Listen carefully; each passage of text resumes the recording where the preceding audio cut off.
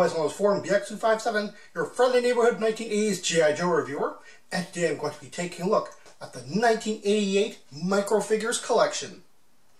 These 1 3/4 inch PVC figurines represent one of 20 different classic GI Joe and Cobra characters. They were first made available as random bonuses in the late 1988 and early 1989 carded figures. However, after that, they took a very strange road to get into the hands of consumers.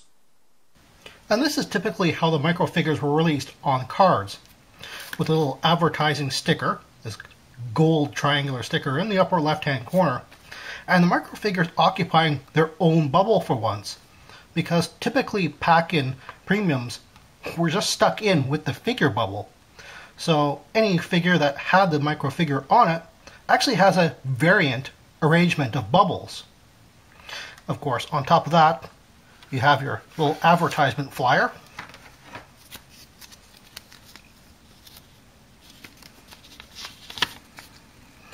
which acts as a checklist for all 20 of the figures that you could get.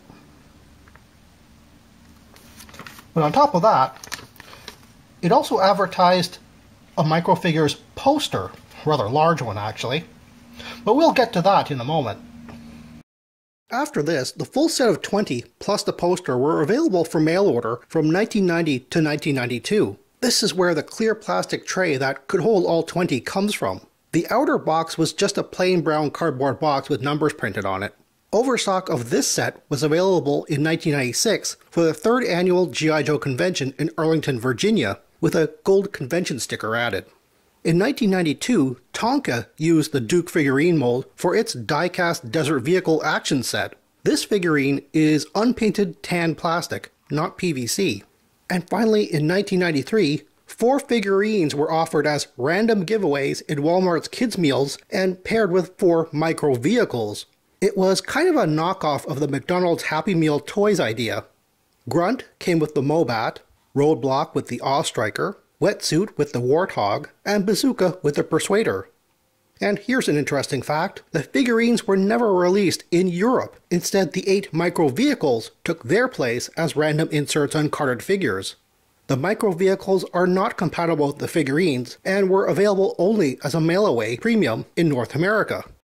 The figures are made of a soft PVC, so while you might have to worry about warping, you don't really have to worry about breakages. Except for the gun tips, you do have to watch out to make sure that they're still intact. Also, all the figures have a 1989 copyright on the base. And here are the micro figures arranged in alphabetical order. And I'll go over each individual figure on in a bit, but I have to say, as a whole, they're actually very well sculpted and very easily recognizable as the characters they're supposed to represent. However, the paint jobs are, well, kind of lacking, if not altogether kind of poor. But you do have to understand that these were originally meant as free pack-ins. Which is kind of funny because back in the day, in the late 80s and early 90s, I totally remember these things not being very popular with collectors.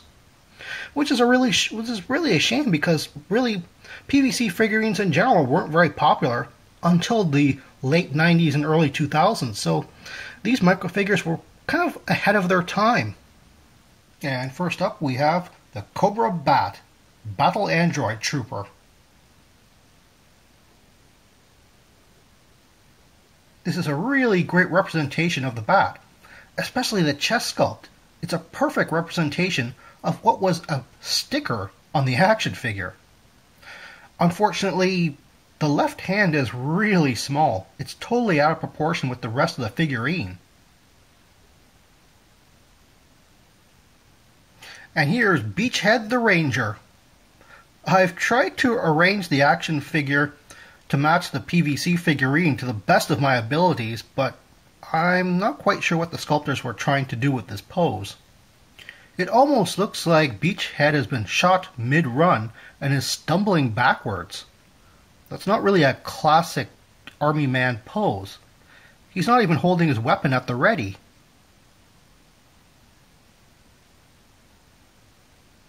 And speaking of classic army man poses, here we have Bazooka, the missile specialist.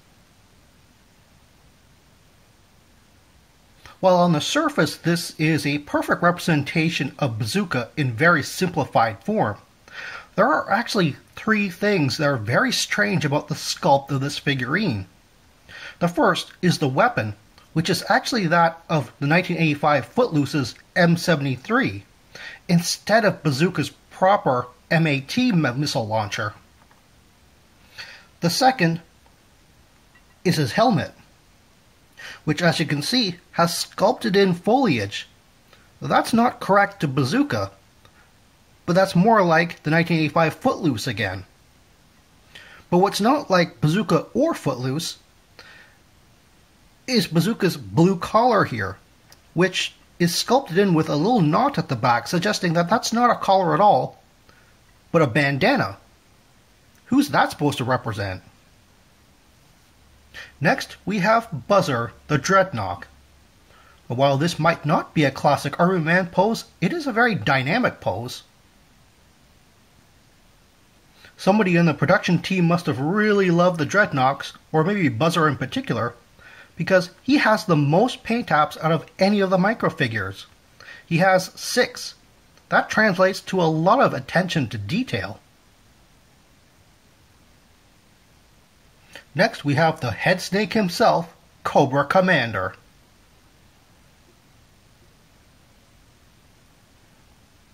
As you can see, they opted for a darker Cobra blue instead of the light blue that he traditionally comes with when he's wearing his battle mask. I have to admit, I do kind of like this.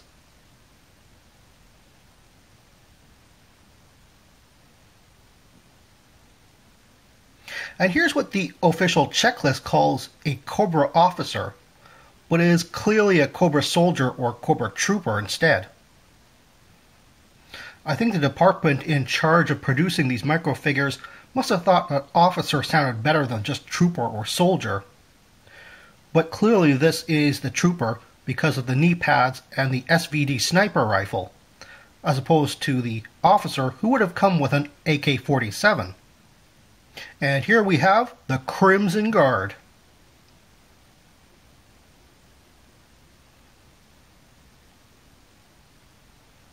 Since nothing else really looks like a Crimson Guard, it's not that hard to simplify his form.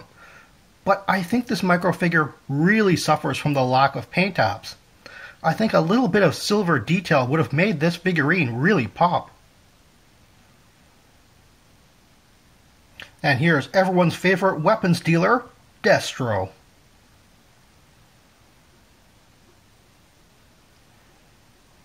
While this is a great representation of Destro in simplified form, I always thought mine was broken.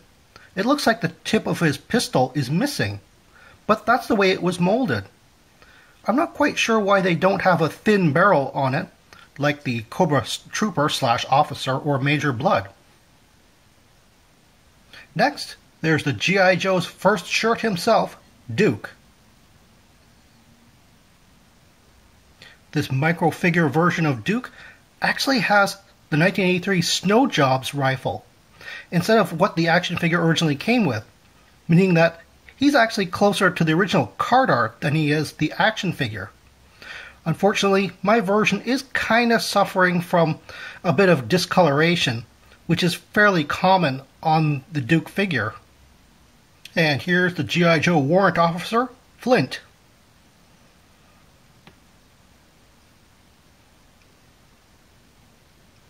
I'll have to be perfectly honest on this one, because while the sculpt overall is a fairly good representation of Flint, I don't like his face sculpt at all. It's just so wide and bulky. And here's the original infantry trooper, Grunt. While you can't get a more Army Man looking figurine than this, I do kind of wish they had darkened the green plastic a bit. One interesting thing is that he's only one of 2 figures that has their backpack on.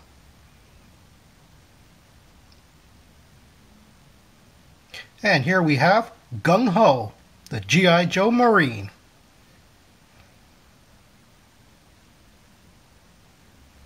Well, I'm glad they kept one of his most distinguishing features.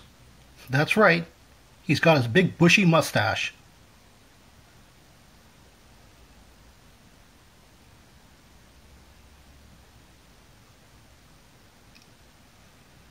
Next is General Hawk, the GI Joe Commander.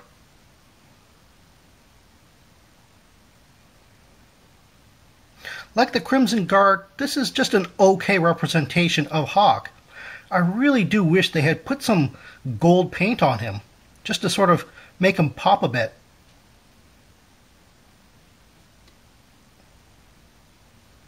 And here's the one-eyed Cobra mercenary, Major Blood. While the micro figure is a little bit plain, that's the way the original action figure was. So it's hard to complain about the lack of paint apps on this guy. And here we have Quick Kick, the master of silent weapons. Well, this is an interesting choice on the part of the sculptors.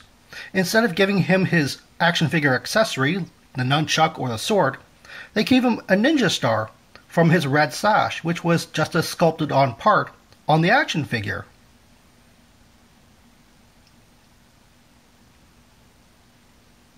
And here we have my main man, Roadblock, the heavy machine gunner, in his second version outfit. This is one of the more interesting sculpts for the micro figures because it actually adds two things which were missing from the action figure, such as a strap aiding in holding up the machine gun, as well as some type of an ammo box or ammo magazine for the machine gun. Again, lacking in the action figure. And here we have Rock and Roll, the Gatling gunner. Basically, Rock and Roll version 2. What's that? That's not Rock and Roll as my action figure example? Well, no, that's Repeater, which is what this figurine is based on. From the neck down, he's actually Repeater. But his head is clearly that of 1989 Rock and Roll.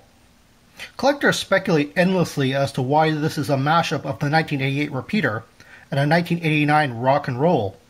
But the prevailing theory is that the sculptors got the wrong information, basically Repeater's information, and had to change it to Rock and Roll really quickly, so they just did the head, and that's it. Next we have Snake Eyes, the Commando, in his second version uniform. This is a very interesting choice, going with the 1985 second version of his uniform instead of the 1989 third version, which would have been concurrent with the time that this was released. Also, I don't know why they gave him two swords instead of one sword and an Uzi, which I think would have been easier to sculpt, to be honest. And here's the large Sarge himself, Sergeant Slaughter.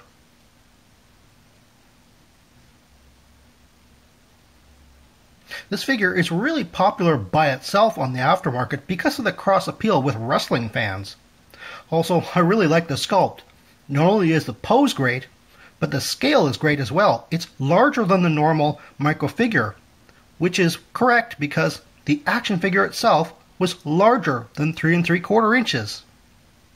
And finally, we have the GI Joe's second Navy SEAL wetsuit.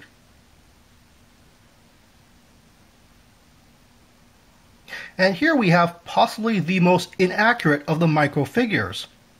Sure, his sculpting is basically wetsuit, but not only is he not supposed to be green like this micro figure comes with a harpoon gun, which I'll admit is something that the action figure really did need because the action figure doesn't come with a weapon at all.